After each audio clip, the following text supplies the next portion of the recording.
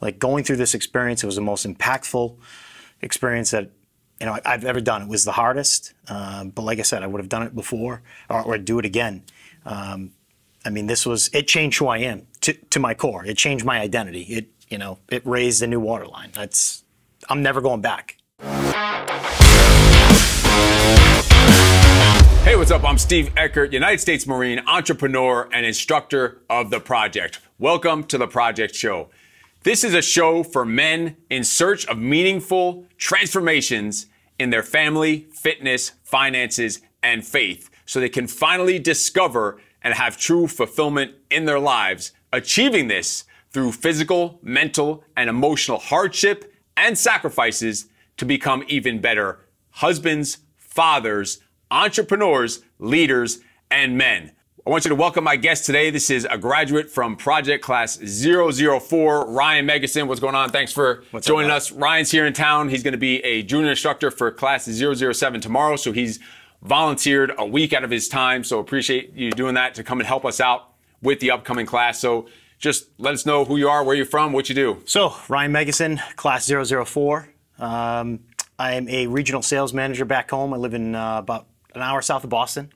I have a wife, 2 kids, wife Christina, 2 kids, Nico and Zena, 2 and 3, and out here, ready to have an unbelievable time. Awesome, good stuff. Thanks for joining us. So, as you know it through your experience, the project is definitely not for everyone. Pretty much 99.999% of men fucking need it, but it is not meant for most people. So, what is it about the project why'd you even join up? When you started looking into some stuff, you saw some videos, read more on it, did some research, whatever you did. What was it that just spoke to you and just grabbed you and shook you up and said, you know what, I need to get involved with this at this point in life? Yeah, so I think I always knew I had more to give. There was a video I saw, I distinctly remember it. It was an Instagram video Bedros had posted, and it was right before the new year. It was late 2019, and this video just resonated so deeply with me. He ends the video by saying, "Never peak, the best is yet to come, motherfucker." And that, I don't know, that really resonated with me. I loved that. Then I started looking into it more, and I said, you know what, fuck it, I'm just gonna see what happens, and put in an application. Next thing you know, I'm out in sunny California, and here I am. Awesome, good stuff. What were some of the maybe struggles or areas in your life where you felt like you just were in desperate need of improvement, or you just need to level up and need to become even better? What were some of the roadblocks, challenges, struggles you were going on in life at that time? So like I said, I kind of felt like I always had more. But for me, I was going through, I just had my second kid. Work was absolutely crazy. It was a very volatile time at work. We just were announced that we were going to go through a big buyout. So it was crazy at work, crazy at home. And, it was kind of chaos, and didn't, I was doing okay, but like I said, I felt like I could give more and do better and show up better in a lot of different areas. How old were your 2 kids when you came into the project? Not even 1 and 2. So 1 had just turned 2, and 1 wasn't even 1 yet. A 1-year-old and a 2-year-old, and obviously some craziness and chaos going on at work at the time. Yeah. It sounds like craziness and chaos at home with 2 little kids that age.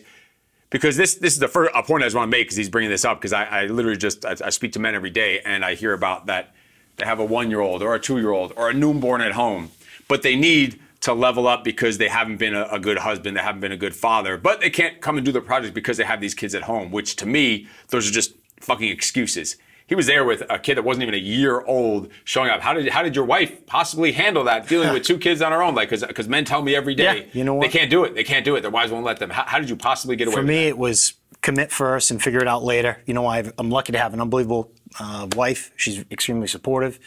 But, certainly trying to get over the objection. She didn't know how much it was. Trying to break that to her it was a little difficult, but she said, don't fucking come home a quitter. And that's why I came out here. I'm fucking better than that. I knew I could show up and be better. Imagine that. Imagine you spent all that money, told her you're going, pleaded your case to her, left her home alone with the 2 little wildcats, and you came home a quitter. Imagine that. Imagine that shit. Yep, had that right in the back of my head. Honestly, that was one of the motivating factors. Going through that shit, probably one of the worst, through any of the bad moments you go through, you're on the edge, and you get family back home, the wife and the kids, and it's. So that was your button because every one of us has those moments. You start doubting yourself. Every one of us, no matter who you are, you have those fucking moments. If you say you don't, you're a fucking liar, really, when it comes down to it. So you had those moments during the project.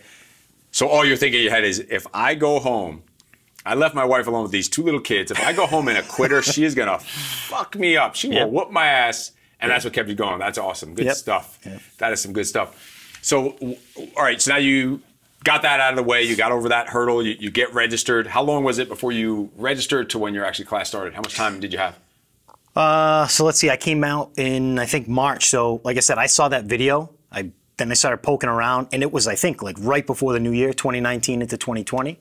I decided, like I said, commit first, figure it out later. I sent in the application, and honestly, I didn't even think anything was going to come of it. Then I get an email back, and I'm like, oh shit, this is really happening. Well, I sent. You called your bluff, motherfucker. Exactly. So I just went with it, and then talked with Aaron, got on the phone with him, and we went back and forth, I think, 2 days, and then made it happen. So then how much time did you have to prepare then? Oh, it was months? January, probably 3 months, not even that, maybe 60 days. Got it. So in those couple months, once you registered and you had that time to prepare, what changes did you just start making right away? How did you start preparing mentally, physically, emotionally? What were you doing preparing for your actual class? So I started reading a lot. There were some prerequisites for reading, started getting into those, stuff that I hadn't read yet. I also looked into some Navy SEAL stuff, like going through the Hell Week, like why do those guys like mental. And then you wanted to look into the hardcore stuff, so you looked into the Marine Corps stuff. Got it. Exactly. I kind of lost my train of thought, but. I have that effect on people, so don't worry about it. It was about your preparation, what you were doing. Yeah, so I didn't even mention the fitness app. That was a huge help, to be honest. We train back at home with a personal trainer, but having that app to go in there and rip out, burpee box jumps or whatever you're going to do, burpee pull-ups. It was good to have something there, and then did a lot of running, get up the cardio. And since your class, we actually added even more of that. Ray and I meet with them every week live on an actual coaching call. So yeah, we're meeting with them to help them get prepared.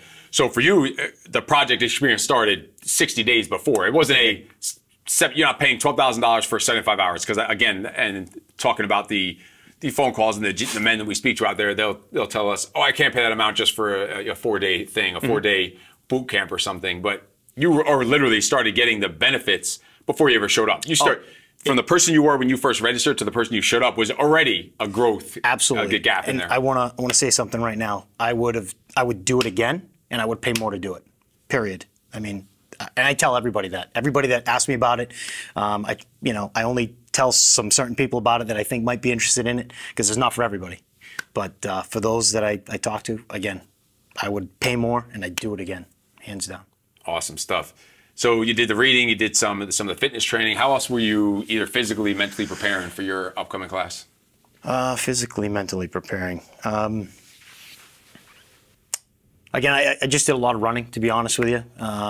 I knew my cardio had to be at a certain level, and then some, weight training on the weekend, but there wasn't anything. And so you didn't have to do anything. You didn't have to train 4 or 5 hours a day. You were just doing some running, some weightlifting, some body weight stuff, basic training. Exactly. I was running a couple days a week. Made sure I got my time for a mile down, somewhere around 7 minutes, and then.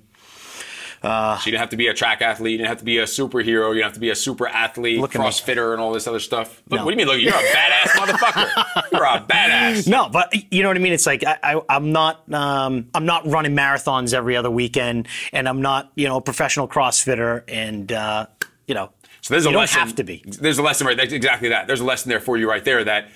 You don't need to train for 6 months, 8 months, 9 months come to the project. You need a couple of months, if that, depending on where you are, or if you don't have a ton of weight to lose. Because you don't have to be a super athlete. This isn't the project is not a running club. It's not a weightlifting club. You don't have to be a great super athlete in order to come here. Of course, fitness is one of our pillars, one of the 4 F-bombs, the family, the fitness, the finances, and the faith.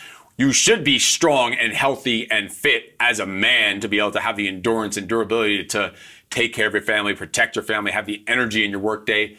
But you don't have to be a super fucking athlete to do this. So get that thought out of your head that you have to be at this extreme level. Of course, you want to be at the best level possible. We're going to help get you there to at least have the basic fitness requirements to be able to handle the project and make that not be something that causes you to quit. But as Ryan just said, it took him a couple of months of just going for some runs, getting to the gym, doing some pull-ups, like so some body weight stuff. Good stuff right there. Yeah. All right, so let's go into the good stuff, the fun stuff. My favorite part of the conversation is during those 75 hours, what it was the part that you still to this day probably fucking hated, like that your just least favorite experience, moment, whatever it is. What would you say? Evolution? There were two things that stick out. I remember we were at a field and we were doing army crawls up a hill.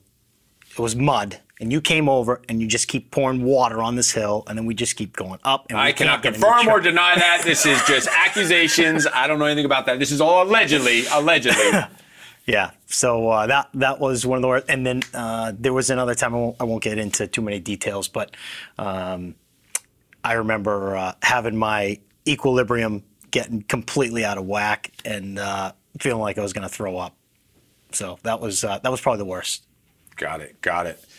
And so then from that, what are some of the moments that sometimes those are the ones that you actually really just didn't enjoy too much? What were the moments where you're looking back now that at the time probably sucked and suffering that makes now for the things you laugh about with your other brothers that you graduated with? There was one, and I'm laughing right now just thinking about it, and it was one you probably remember vividly, but there was a burrito thrown at my chest, and that was... I do not even know what you're talking about. That was what the fuck is probably, a burrito bomb? Yeah, I don't know, but it exploded on my chest, and you know what? That was a very important lesson for me to learn. And thank you for that. And that, just looking back. And as you've noticed since then, every single thing has a purpose and it happens for a reason. That was, and it is the funniest point of the whole thing for you. And we won't go into all the details because we want people to experience things themselves. But that was your fucking turning point. That was your turning point. It was, hands down. It was like you were a different fucking human being. You were not even the same fucking Meggison that was there before. You were not, you weren't an improved version of yourself. Literally from bam, like that, you were a different fucking man. And it's carried on till today, how many, a year later almost. Yeah, it was like somebody flipped a switch at that moment. And I distinctly remember it. And obviously it was, I was just going. I just wanted to get through, just keep looking in front of me. And then that kind of happened. And it was like you said, there was like a switch. And you don't know, you were the catalyst for your entire team at that point, at that moment that happened, because that was also a turning point for the entire group, your entire team. Because if you remember, we got way behind schedule because we had a whole dramatic interaction, and none of this stuff was planned. Right. This just happened. Where is the team on your side? Are they against you? And then that's my job. My job is to push you to the brink and push your team to the brink and find those weak ones and see, is the team going to turn on them? Are they going to help them? And they were flip-flopping, and it caused interaction with Ray and I where we were having conflicting thoughts. And it was amazing. This was like amazing stuff. You can't make that up. This was like amazing stuff that happened without giving too much of the details. Yeah. That was a breakthrough for you just as a man in life and just as the team. From that moment, you don't even realize that moment you lifted up the team and carried the team from that point. I don't even know if you ever even realized that.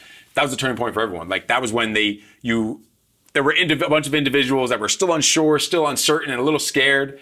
And bam, like that, you fucking transformed and stood up, and it brought the team together. You guys bonded and gelled, and the rest is next thing you know, you're at a fucking steak dinner graduating in a suit. That's it. Yeah. With your brothers. Yeah. Good stuff. That's fucking awesome.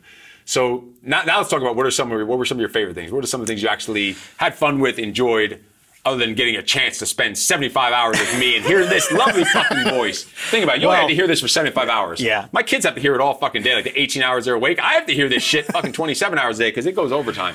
So what were some of your favorite moments? You know what? Favorite moment by far, you're going to hate this, but I thoroughly enjoyed being down on the beach with Ray. Navy SEAL training, obviously not the full Hell Week type of stuff, but getting down there, going through our paces in the water, and I felt like I could have been down there for hours. I didn't care, how cold it was. Just bring it on. I just felt like I could have been there for hours. That's awesome stuff. And think about it, and if you had the wrong mindset at that point, and you're sitting there on the beach, you could just tell yourself, this sucks. It's miserable. There's sand in my ass crack. You could find every reason why it sucks. Yep. But then when you flip the switch and change your whole perspective on just life in general, be like, I'm on the fucking beach in Southern California. Look at the waves. I can hear the fucking air. I see people over there playing, having a good old time.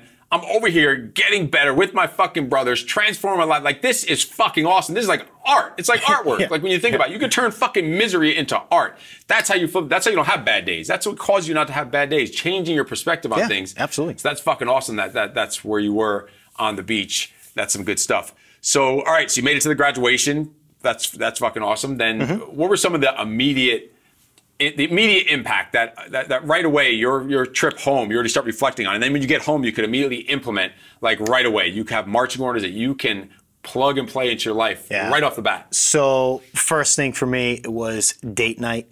Not that my wife's relationship and my relationship with my wife was bad, but it instantly got better. I instituted date night immediately. I was showing up as a husband better, showing up as a father better. And you're not saying you were bad before that. No. The word that is perfect, I'm glad you're bringing that up, is even. Because you can now, even where you are today, you can be an even better husband. You can be an even better father, an even better leader. No matter who the fuck you are, you can always be even better. So that's huge right there. Yeah, that was big. I mean, it was, when I came out, it was like, and I know we've talked about this term, but it's like somebody put a new set of glasses on, or a new set of lenses, and I was a completely different person. Like, going through this experience, it was the most impactful experience that I've ever done. It was the hardest, but like I said, I would have done it before, or do it again. I mean, it changed who I am to my core. It changed my identity. It raised a new waterline. I'm never going back, because of that experience. That's awesome. That's awesome. And that leads to the next question is, what are some of that was the immediate impact it had. And the project is designed to make it last a lifetime and have those aha moments months later, years later, fucking decades later. What are some of the longer term things that you discovered and realized that were the byproducts of maybe lessons you learned in the project, but didn't pop up till later? Because now you were in March. Yeah, so we're in the Corona class. Yeah, we were. You're damn near a year. Coming up on a year. Coming up on a year. So it hasn't even been a year yet. But through all the adversity that 2020 was, I had the best year ever, business-wise, relationship-wise, family-wise. I'm not going to brag. Certainly, brag, motherfucker, brag. It's all subjective. I made more money than I ever have in all the years of my life. I'm not that old, but 2020 was the best year financially, family-wise, fitness-wise, and faith. You want to talk about 4 Fs? It was the best, hands down, right across the board. And I just keep building on it. During a year when everyone's out there bitching and crying and moaning and complaining and blaming the government and blaming riots and blaming presidents and all this other stuff, you had a fucking kick-ass year. A kick-ass year. That's how you do it. That's some good stuff. And nice work on that and implementing that stuff, because we can't go home with you and do that stuff for you. You have to take the lessons you learned, the skill sets that you have, and now go apply them and implement them, and you did it. So that's fucking awesome. Good stuff. So what was some of the ways that it improved your relationships in your life, whether it's you're talking about with your wife, your kids, at work, as a leader?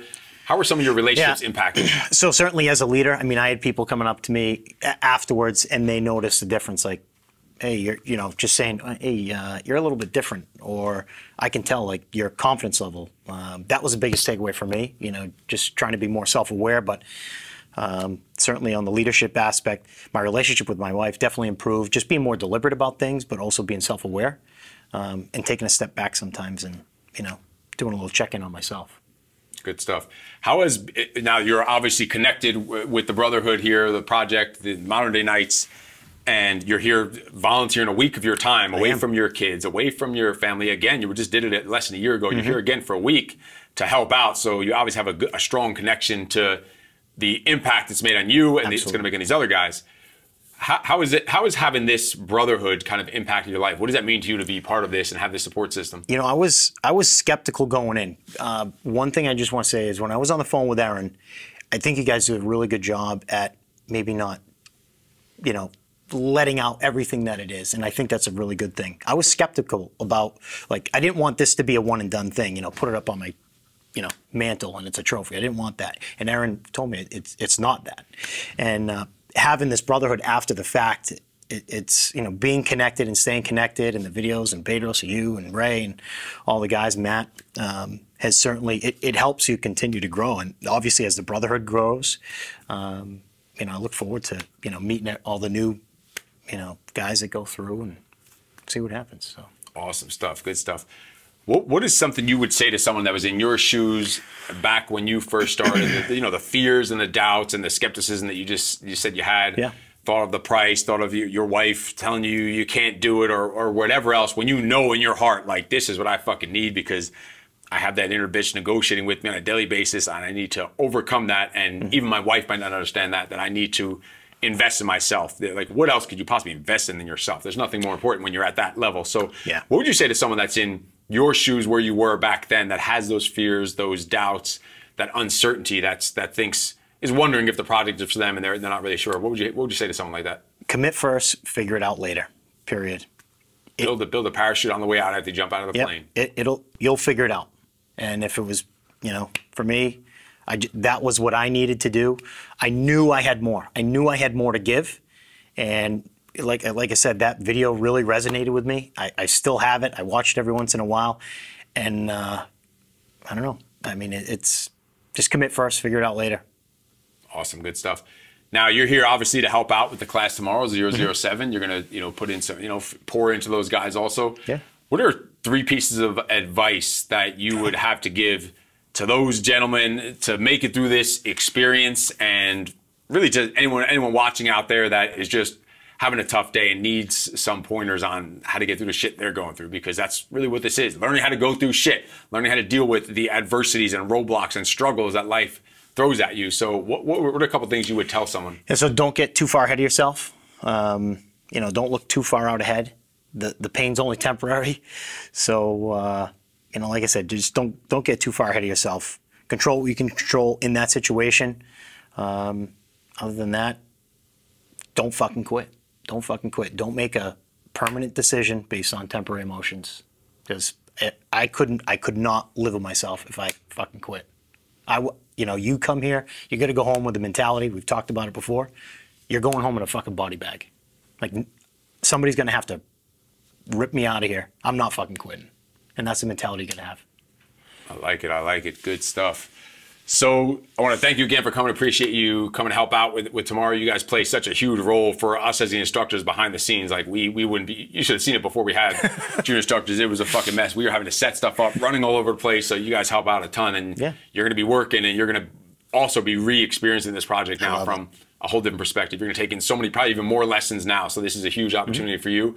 So I'm excited for what it's going to do for you. So I want to thank you for joining us, and we'll see you during the project tomorrow. So if you got any bits of wisdom out of this, if you know that you have more to give also, just like Ryan said here, just please like, share, and leave some comments down below about this video. Make sure you subscribe to the channel if you know that you can be an even better husband, an even better father, an even better man when it comes down to it. That's what the Project Show is all about, finding those meaningful relationships and transformations in your life. So just like, share, comment, and subscribe to the channel. I will talk to you next time. You are fucking awesome. No excuses.